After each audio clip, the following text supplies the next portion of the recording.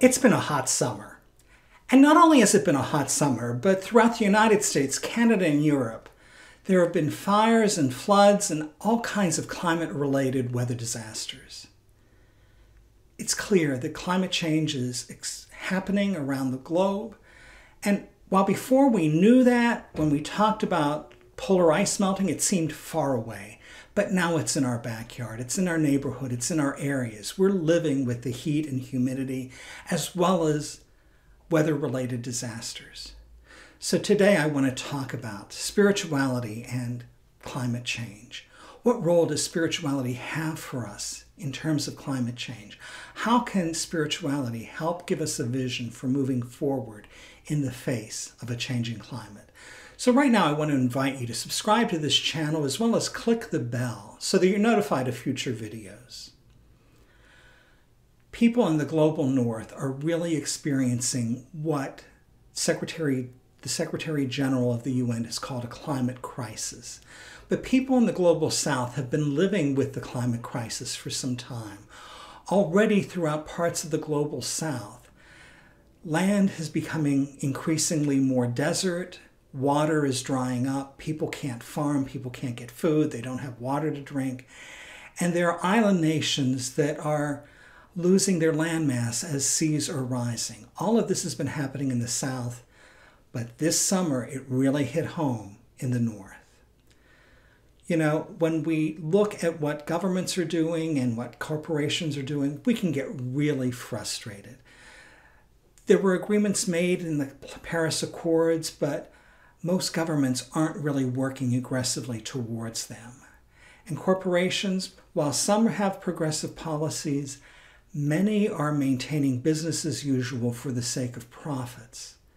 And it's those profits that are causing the world to go through these real changes. And we need to change our economies, we need to change government policies. And we need to change the way we're living. Change is very hard for us. And I think one of the ways that we find the energy for change is through our spirituality, that inner life, that inner energy that's part of us. And I want to talk about 3 ways that are really important in terms of spirituality for change to happen in the face of the climate crisis. The first is in terms of hope. I've talked about this in other videos, but key to spirituality and spiritual practice is hope. Hope isn't denying realities around us. Hope recognizes what's happening, but in the midst of dire circumstances, it says there are possibilities. There are ways to be resilient or thrive.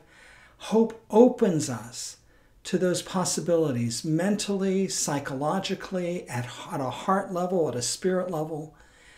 Hope causes us to move forward rather than give up. And right now, giving up isn't an answer for us. We need to move forward to find solutions for our planet and for future generations, because we're not going to be able to air condition our way out of this climate crisis. Secondly, key to spirituality is compassion. Now, it's said different ways in different traditions. If you're a Christian, you know the words of Jesus, to love one another. If you're Muslim, you know the teachings of charity and how tightly they're tied to the basic faith in Islam.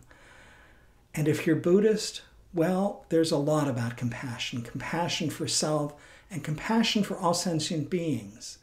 That's all important in the face of climate change. Our spiritual lives should bring us to a place where we recognize that we are a global community, that we need to have compassion for the suffering of others, that we need to be charitable and loving, and find ways to support life in all of its forms. So that compassion is very much tied to our spiritual lives. And third, is to really understand that spirituality is not escapism. Spirituality is not about finding my own private peace, my own comfort zone, when all the world is falling apart around me.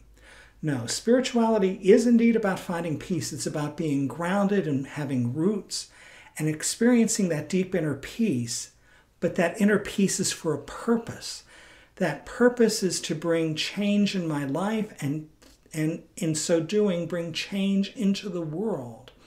That there's an energy that comes for us from our spiritual practice that, yes, makes us better people, but also that energy flows out of us to bring goodness into the world.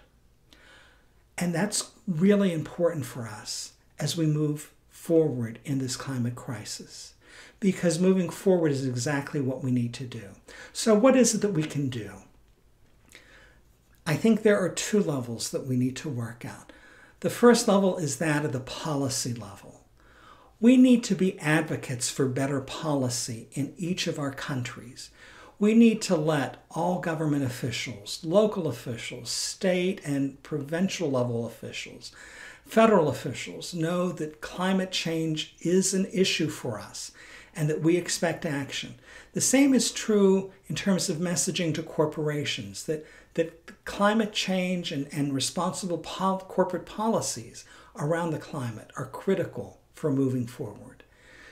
Those are things we can all do. That's about letter writing and postcards and phone calls. We can do that. But then there are the things that we can do in our own personal lives, and that's going to be different for each of us. You know, in my own household, I'm fortunate enough that we own a home and that has a fairly good size yard to it. And so over the years, we've planted about a dozen trees. We have 2 beehives to try to help maintain bee populations. We have planted wildflowers to help support insects as well as butterflies. We have a bat house, you know, to provide a shelter for bats because bat habitat is diminishing. So we do very concrete things to help support the environment. Inside the house, we've really been careful to look at how we can cut energy usage in our home. So all of those things come into play for us.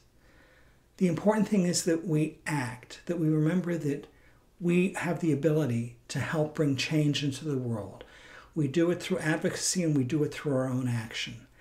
And I think lest we feel overwhelmed, we remember that people throughout time have faced overwhelming circumstances. Perhaps one of the most critical overwhelming circumstances happened in World War II. And some of those circumstances are recorded in the diary of Anne Frank. While she was hiding from the Nazis, she wrote something that I think is very inspiring for us to consider today, and I want to read that to you. Anne wrote, "How lovely to think that no one need to wait a moment. We can start now. We can start slowly changing the world.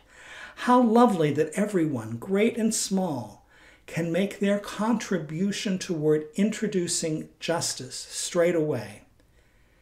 And you can always, always give something." I want to rephrase that too. You can always, always do something. We can start today doing things rooted in that spiritual energy that is the basis of our life to preserve the life of the planet, to preserve the life of future generations. We do that through acting, through advocacy, through making changes ourselves. Be sure to subscribe to this channel, like the video, share it with others. Leave me some comments on ideas of things you're doing in your world to help preserve the environment. And know that I really appreciate the time you take to be with me on Spirituality Beyond Borders. Have a great day.